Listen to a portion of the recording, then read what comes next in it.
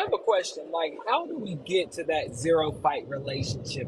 I can't say it ideal. When, like, for example, my wife, like, I don't know, I don't want to include all women because I just have that experience with this woman. But I feel like oftentimes it's not like they're saying they're being vocal, but it's like it's more. It seems like it's pushed on to us to like when we're saying how we feel, it's not, I guess, perceived the right way. Can you give me an example of something that would be a fight?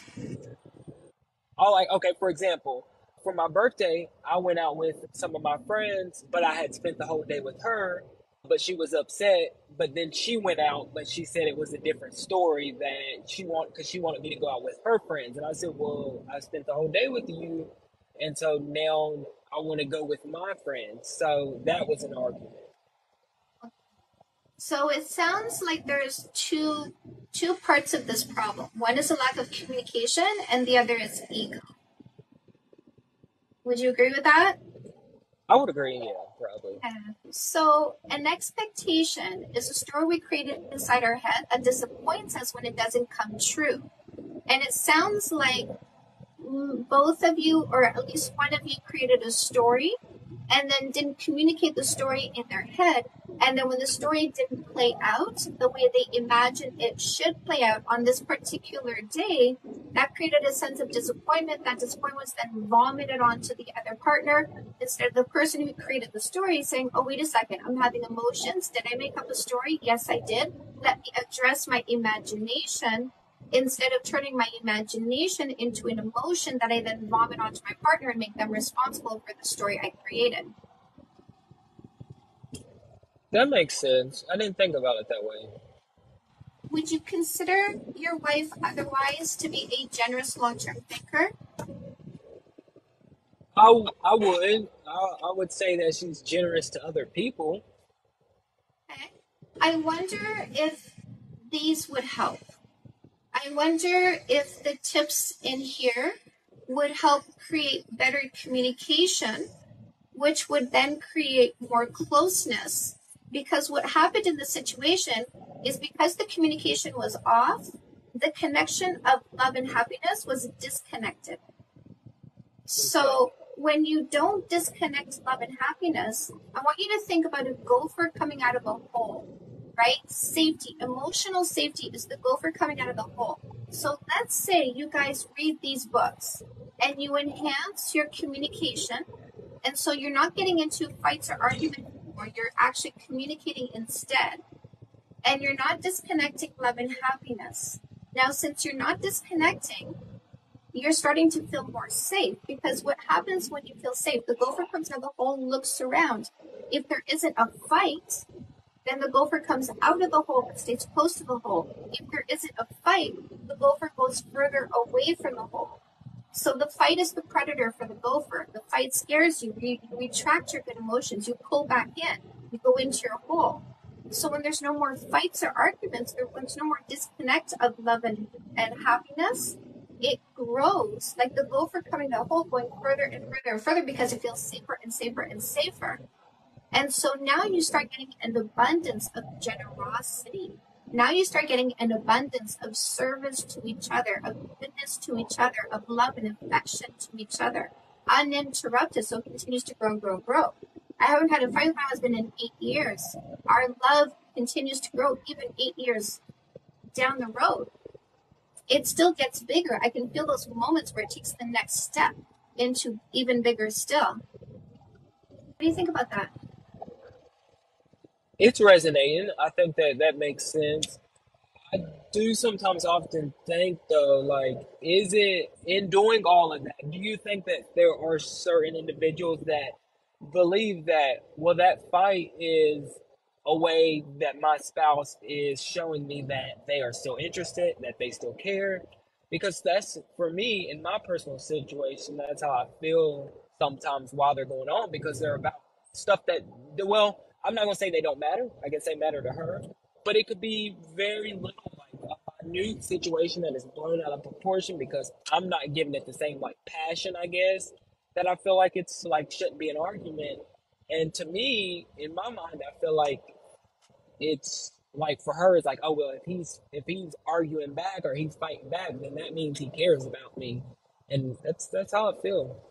And that is dysfunctional because you are equating chaos to connection Yeah. instead of communication to connection, instead of love to connection, instead of peace to connection. So I have two recommendations for you. One, Okay. start introducing minimum 2 kisses a day, minimum 5 seconds each. Are you guys doing this yet at this point? Are you at this time in your relationship having minimum 2 kisses a day, minimum 5 seconds each?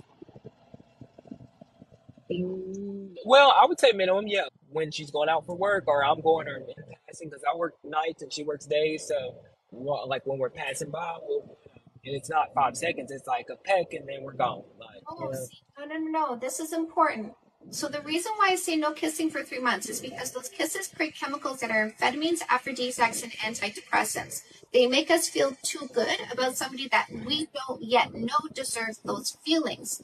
But when you've selected your long-term partner, you want to make sure you never become roommates because that can happen. You work days, you work nights, sometimes hormones, sometimes babies, sometimes aging bodies, sometimes stress, sometimes fatigue. All of these things can make the bedroom few and far between. And we need to have a feeling of intimacy in our relationship. And if we don't create and maintain that feeling of intimacy, then we start to feel like we're roommates. And when we only call the bedroom intimacy and it's been a while, we start saying there's a lack of intimacy. Now you're putting yourself in a downward spiral of thinking your relationship is failing. So when you have daily intimacy in those minimum 2 kisses a day, so hello and goodbye is a good time, minimum 2 kisses a day, minimum 5 seconds, you create a lingering closeness that will stay with you when you leave, right? I made out with my husband this morning. I'm still feeling loving and affectionate towards him now. So that's one of the two tips. The other is to get both of these books. You're gonna show her yours. You're gonna say, hey baby, you know what? I was talking to this dating coach on TikTok and she gives really great advice and she's been in a relationship for 17 years and they're so happy. And I was like, damn, what's your secret, girl? And she said, I wrote books. And I got this because I really want to learn how to be a better partner with you. And I got this one too in case you wanted to read her journey on that.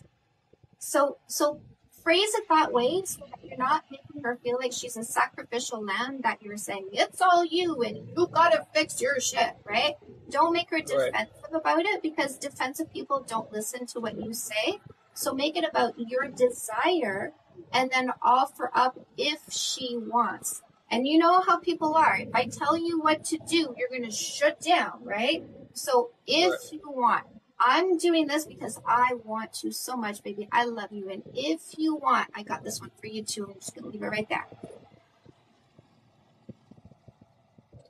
Okay, that's good advice because you know what you said about like defensive people. You have to change the way you are saying it. Like, is that what you're? Is am I understanding that right? Yes, yes. Okay. Okay. Well, I appreciate your time and for letting me up. Anytime, my friend. Keep us posted, okay?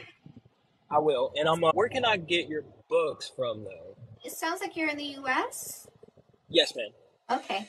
That's so cute when you guys sing them. So if you click on my picture, it's going to take you to my TikTok profile. And at the top is a link tree. Click on that. Scroll down a little bit. You're going to see there's a button that says get your paperbacks on Amazon. Click on that. It's going to take you straight to Amazon.com. And you can grab these. Okay. All right. Sounds good. I hope you have a good day.